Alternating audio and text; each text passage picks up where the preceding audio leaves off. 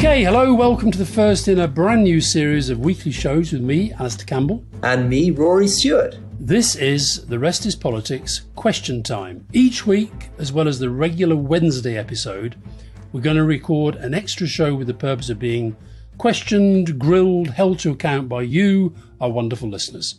And over the course of about half an hour or so, we'll try and answer as many questions as we can, and they can be about anything that you like.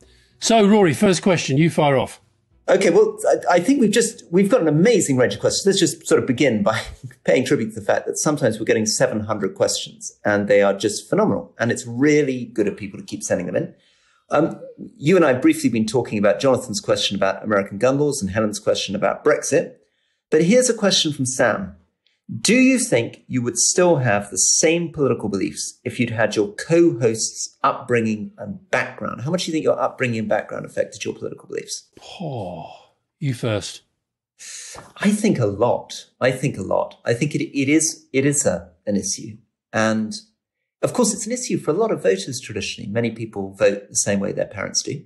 Mm. It's not as true now as it necessarily was in the past, but it's a big determinant of the way you vote. I think it has and it might be that you're rebelling against your parents, or it might be that you're agreeing with them, but that has a huge formative influence. And I grew up in a family where my father was born in 1922. So was mine.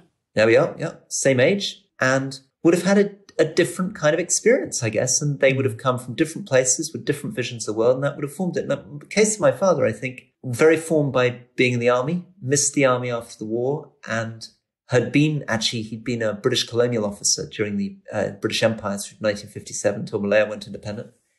And that probably had a very, very big shaping influence. Although he voted Labour, interestingly, he voted Labour in 45. So he voted against Churchill in 45. That was the last time he voted Labour. My parents will have voted Tory and Labour at different points. I wasn't raised in a very political household, but I'd say I was raised in a very values-oriented family, both my immediate family and the extended family, on both sides, actually. My dad, who was a son of a crofter, my mother, who was a farmer's daughter, but both sides were very kind of community, very values-based, very kind of right and wrong, very all that stuff. And do you have sort of Presbyterian Scottish background there? Yeah. Yeah. And that's quite moralistic, isn't it? Yes, it is. But also I think that often takes some people to the right. I actually think, if I think back to my childhood, I was born in Keighley in Yorkshire, and I had to walk to get to school through this area that was very, very Asian. And I really liked the people. And I used to stop and talk to them, and I couldn't, and I've never understood, this may sound incredibly naive, I've never really understood racism. And I think as I then grew up, I realised that most racists were on the right. Yeah. And I think that was a lot of the fault. And my parents hated racism as well. I grew up as a child in Malaysia, which was an incredibly multi-ethnic community when I was 6, 7, which isn't true in Malaysia now. Muslim friends of mine would go to Hindu festivals, go to Chinese festivals. We'd go to everybody's festivals. People would come to Christmas with us. We'd go to Deepawali. We'd celebrate Eid together. And that, very sadly, actually, in Malaysia is now falling apart. But I agree with you. I think one of the reasons that, and one of the other questions actually we've got is whether and I'm going to get you on this, what your most right-wing view is and what my most left-wing view is. But I've definitely never really felt emotionally the problem that some of my colleagues feel with immigration. That's never been part of my political complexion. Go on then. What's your most left-wing view? Well, the thing I got in most trouble for was my views on prisons. For example, I wanted to get rid of short sentences in prisons. I wanted to make sure that nobody could be sent to prison for minor crimes. And in fact, I should get hold of the copy of the paper. It's probably my greatest achievement as a junior minister was I managed 2 big front pages. This is a question from Will, actually, about political beliefs, saying, "Minister gives green light to criminals." I also remember a sketch writer coming in to see me performing in the House of Commons. And he said that hearing me speak as a Conservative Secretary of State to my backbenchers was like that show, The Producers. You remember when people set out to try to produce the worst possible musical that could ever be put on? They come up with something called Springtime for Hitler. If you look behind me, Rory, you can see on that far there's a picture of me, Ed Victor, my agent, Alan Yentob and Mel Brooks. And we did a show to raise money for a cancer charity. So there you we are. are. So Quentin Letts said, watching me speak to the Conservative backbenchers. I refuse to allow the name Quentin Letts to appear on this podcast. I'm sorry, I can't have that. He said it was like watching a show of the producers, that I literally said everything wrong. So David Amos, who was a lovely man, but was very much a strong Brexiteer and a great optimist, said to me, could you please tell us what the great trade advantages we will be able to get after leaving the European Union? And according to Quentin Letts, I put on my most po-faced and pedantic expression and said, I would want the honourable member to think very carefully about the very difficult tariff and quota regulations leaving. And then the next person stood up and said something essentially trying to encourage me to do the kind of projects that Quentin Letts said Conservatives favoured, such as explaining the laws of cricket to pygmies, he said was the kind of international development project thing. At which point I said, I would like to double the spend on climate and the environment, right? And he describes the total silence in the Conservative benches and sort of cheers going up from Labour and Lib Dem opposite me. Anyway, let me put Will's question to you. What's your most right-wing view?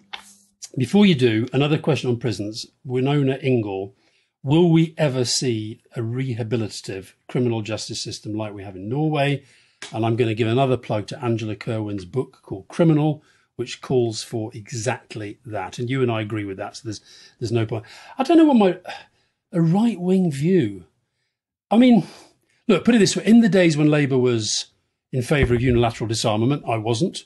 I've always been somebody who really, really believes in strong defence. I no longer consider that to be a right-wing position, but traditionally through my life it has been.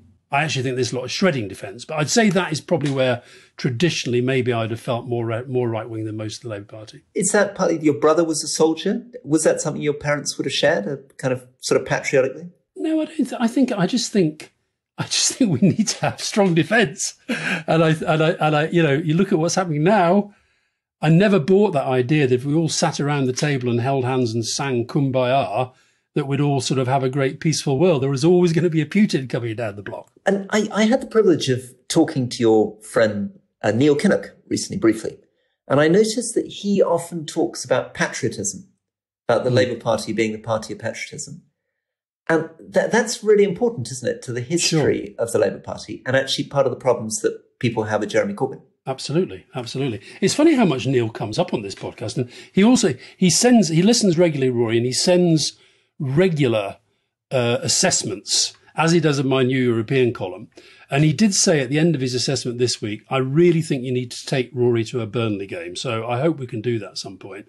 I'll explain the rules. I'll explain what's going on. I've got to say, my favourite question this week, Rory, was actually somebody said, ask Rory if he knows anything about rugby league. Yeah, I don't know anything about rugby league. Do you know a lot about rugby league? I know a lot about rugby league. I love rugby league. My favourite question this week, I've got one really serious and one quite funny.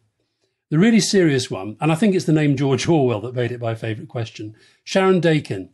My father-in-law was called Henry Dakin. He was Eric Blair, George Orwell's nephew. He saved George Orwell from drowning in a whirlpool off Jura. He died during COVID. We were not able to give him a proper send-off. I've written to my MP. They just tell me to move on. What more can I do? That's very sad. That's horrific, isn't it? And that's I think, why this party thing is really, really still cutting through to people. The less serious David Edmont said he really liked your observation that Parliament is French for talking shop. Yeah. And could we, as we're both linguists, could we give more examples of things like that? So I want to give you a little quiz question, Rory. Why, when you go to the tennis, do they say 15 love? Oh, my Lord. I've never thought about that at all. I've got no idea. The reason they do that is back in the day when all the posh public school boys were out playing their fancy tennis game and they all liked to speak French. And in French tennis, the score for 0 was l'œuf, egg, because 0 is shaped like egg. Wow. L'œuf. So they're actually saying 15 l'œuf. Wow. There you go. That's a very good one. Okay, here's one I'm going to put you on the back foot on. So James has written in saying, Rory asking his son to turn the pages more quietly while reading Treasure Island, few weeks back got me thinking, what were your favourite books when you were children? I have a 2-year-old and a newborn, so I'm curious and open to suggestions. I think I have to differentiate between the books I remember as a parent, in which case I've got to go for Shirley Hughes, and the Alfie series, because all of my children loved that. I've got to be honest, as a child, the books that I remember the most growing up were the ones that my Auntie Nan sent to us every Christmas, which was the Broods at Ur Wally. Ur Wally, that's very good. I think Ur Wally's still going. I loved reading Tintin and Asterix growing up. And I wonder what it sort of did to me, but I think it had a really profound impact on me because it gave me this idea of this kind of adventurous Tintin, this obviously adventurous Belgian journalist. But I don't think I really understood he was Belgian, with Captain Haddock going around adventures around the world. In terms of new stuff that's come out and that we're reading to kids, I think one thing I would say that's worth doing, which wasn't maybe as easy when Alastair and I were young, is how easy is it to get a book on tape on your phone or on an iPhone and have someone like Stephen Fry reading something really beautifully. I suddenly realized my 4-year-old had basically memorized the whole of Winnie the Pooh. He'd heard it so often that you could set him off on a sentence and off he'd go. He'd be able to do Eeyore. Right, we'll have a quick break and then we're going to get through more questions. Lots of them.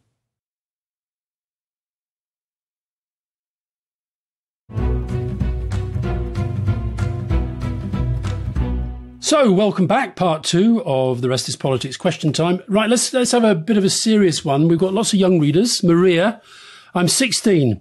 I'm doing my GCSEs this summer, which has been very stressful. I saw Lord Baker, that's Ken Baker, the former Secretary of State for Education, on Good Morning Britain a few weeks ago, speaking about how GCSEs should be scrapped for various reasons, but mainly because we don't leave school at 16 anymore. Now, I'm a big fan of the baccalaureate. Rory, what about you? I think there's a lot to be said for it. So for those of you who don't follow this stuff, basically what it means is that you have a much, much broader education in places like France, instead of specializing in the way that, you and I would have done maybe 3 A levels. Nowadays, I guess people do more, but you get a much, much broader education much later. I actually love the American university system too. They have this majoring system, which allows you to do, even as an undergraduate, you can do courses in astrophysics and do Greek and do your German.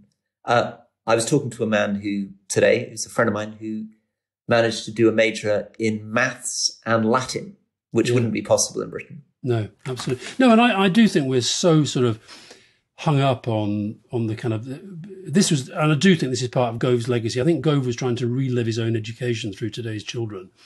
And did massive damage. And so I would, you have assessment, you have vocational, but I think the baccalaureate is the answer. Now, Rory, at uttering idle words, which is, I guess, is kind of what we do for a living now, which cabinet position is currently held by the worst person who has ever held that position in our lifetime?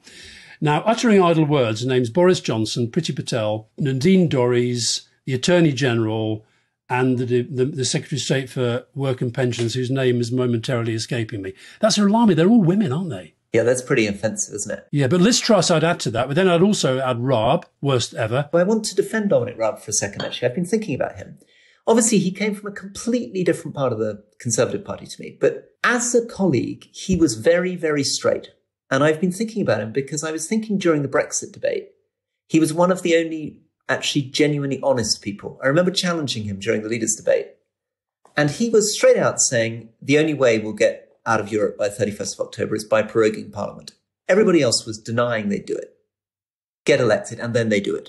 And he was completely honest. And I think it's very, very odd that he's sort of remembered now as though he is, because of what happened in Afghanistan, he was on vacation when the Afghanistan evacuation happened. I would say in his defense that was very, very out of character. In fact, probably the criticism people had from him is that he was one of the most conscientious, hardworking foreign secretaries that anyone had ever had.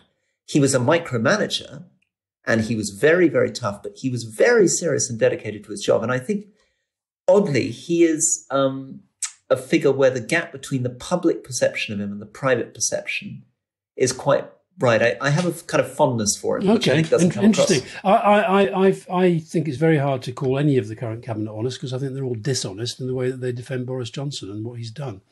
And I don't have any respect for any of them until they call it out. So one of the reasons why there isn't, and this is the reason why it's so unfair, that list of women, is that Boris Johnson has, not all of them, but many of the people he's put in the cabinet are put there not because they're talented, but because they're loyal.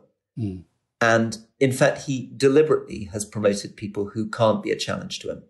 Because traditionally and this is one of the reasons why we haven't seen the letters going in and the leadership challenge being triggered yet. Traditionally, Conservative leaders come out of the cabinet. In fact, almost all of them are people who've been Foreign Secretary or Chancellor before they become leader. Mm. And he's deliberately created a cabinet where it's very difficult to see somebody who's going to win an election there. That's the basic problem that the Conservative MPs feel. There are many on the backbenches who could do it. And there are many very talented women in the Conservative Party. I'd, for example, say Victoria Prentice, Gillian Keegan, really impressive people. Mm-hmm. And one of the problems for actually getting rid of Boris Johnson is that he's very deliberately filled his cabinet with people that it's difficult to think of winning an election. Talking of one of his cabinet, Tom has asked this question. I recently met Michael Gove through work. I knew he was coming and I was tempted to volley him in the nuts if the opportunity arose. On the day, I got on with him really well and had a productive meeting. Have you ever met another person you despise, but then you happen to quite like them? I think often, unfortunately. And partly it's psychological. It's a bit like going to a movie that you've been told is really good and then being disappointed, or going to a movie you're told is really bad and think it's great. But no, I mean, African leaders, for example, I remember going to see Joseph Kabila, who had run a country for 14 years, which is one of the poorest countries on earth, where 5 million people are being killed in the civil war, which has got trillions of dollars of mineral wealth being stolen, unbelievable corruption, and meeting him and just thinking, goodness gracious me, he's much more intelligent, much more charming than I was expecting. And he completely put me on the back foot, because I'd gone in to complain to him about the fact that he wasn't holding an election. And all he did was mock me for 15 minutes about Brexit. I think George Bush has got to go into that category as well. I mean, I found no matter how much I felt that my basic political outlook ought to despise George W. Bush, I found him on a personal level incredibly likable. Amy. Can I quickly, before Amy, just explain, sorry, that was an obscure reference to Joseph Kabila. He's the president of the Democratic Republic of the Congo. I didn't manage to. I've done the research, Rory. 93.6% of our listeners knew that already. Amy, how do you view the role of news agencies like Reuters, Agence France Presse, Associated Press in the modern media world? Are they underestimated and undervalued? And this is in reference to something you said last week about the decline of foreign correspondence. I would argue, yes, they are. And I think they do an incredibly important job, not least in keeping the world informed of the really bad stuff that's going on at the moment. I think that they do an incredible job. But even them, I'm sad to say, there are fewer and fewer around the world. I mean, I remember when every place I went, there was an AFP correspondent, there was a Reuters correspondent. So something's going wrong with the economics of newspapers. It's not just they're losing their foreign correspondents, but they're losing those guys as well. Here's one question to you from Joe. When ministers talk to international leaders, how do you bring up the question of human rights and other unsavory acts these nations may be doing? No doubt when you're in talks, it's to negotiate good relations and improve trade links. Do you go in hard, bring it up straight away, potentially scupper your main reason for being there? Or do you take a more softly approach, trying not to offend your opposite number? I'm fascinated by that. I met, I think, 15 different heads of state talking about human rights. And every time I went in, I had my talking points to talk about human rights. And every time I was really asked the ambassador in the car on the way to the meeting, what do you really want me to do here? Do you actually want me to go in and have a row with him or her on our first meeting? Or do you want me to achieve this thing on the other side of the bit of paper where you're trying to ask, President Magufuli in Tanzania not to fine a British company 400 million, or you're trying to get a British citizen released from jail? What's your priority here? And the answer is the ambassadors could never answer me. Well, I can tell you an extraordinary story about this. At the time of the Hong Kong handover, which was an extraordinary event, absolutely one of the most extraordinary events I went to, and Chris Patten was virtually in tears, Prince Charles was virtually in tears. It felt like a terrible moment of decline for the British Empire, which of course it was. And we were having a meeting with the president, and we got the word that the meeting would have to be at their venue where they were, because they now saw themselves as the power, and we had to go to them.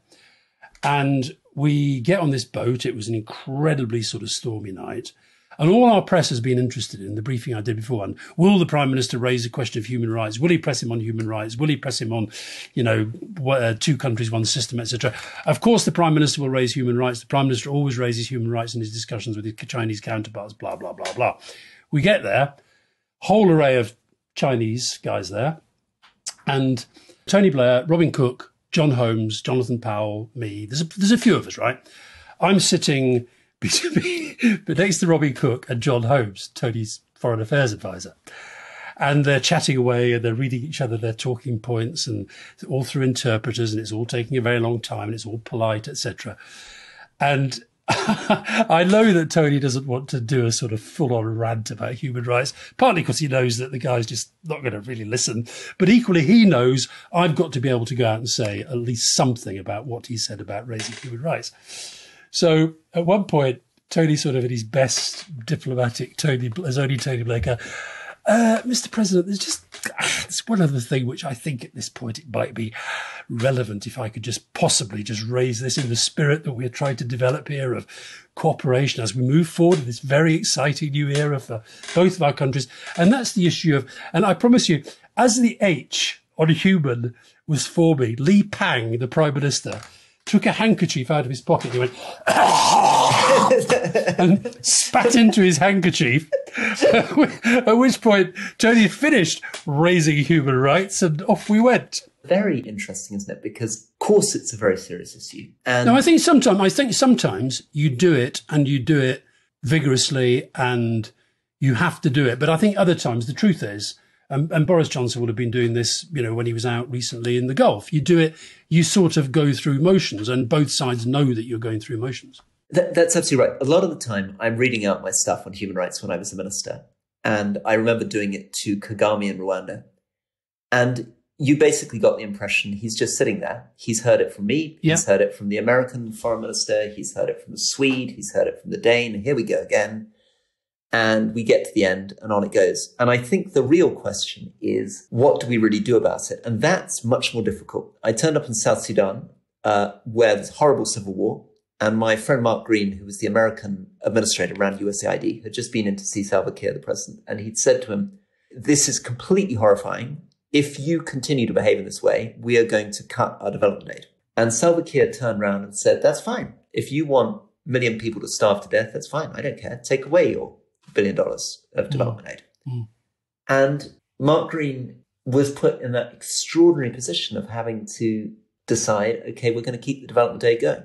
That this man is so evil, so horrifying, but I'm not going to allow him to starve his people so we can make the point. And then the question is, where is the leverage? There was a question today, Roy, which I'm desperately trying to find it where I scribbled it down, but I did sort of somebody just asked the blunt question. We had lots of questions about Sue Gray's report, but he basically said, when do we wake up to the fact that we're living in a dictatorship? Well, I think it's sort of shabbier and weirder than that, isn't it? I mean, obviously, I'm stupefied that having been criticised for breaking the ministerial code and not resigning over the ministerial code, it now looks like he's decided to announce that he's rewriting the ministerial code so that you don't have to resign for breaking the ministerial code. Mm.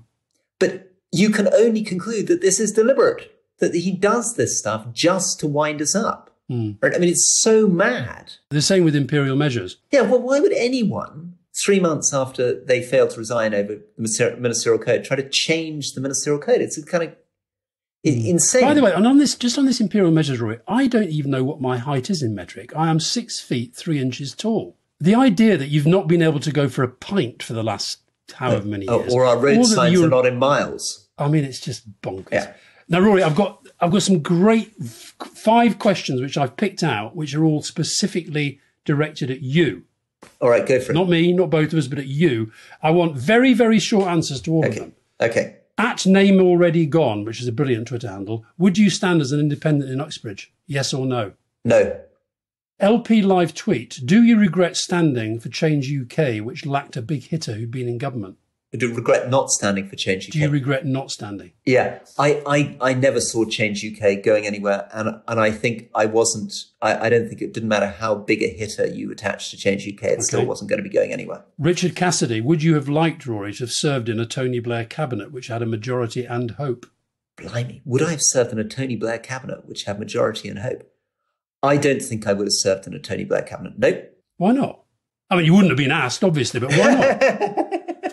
Oh, not least because I would have had you tacking me about my school every day. You certainly would. Nella Finway, Brad Pitt bought the rights to your life story, Rory, but then decided not to go with it when you joined the Tories.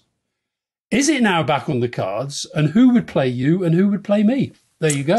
So I'm going to be played by Judi Dench, and you are going to be played by Danny DeVito. Right. Well, on Judi Dench and Danny DeVito, we end the first ever, this historic broadcast of the first ever episode of The Rest is Politics Question Time.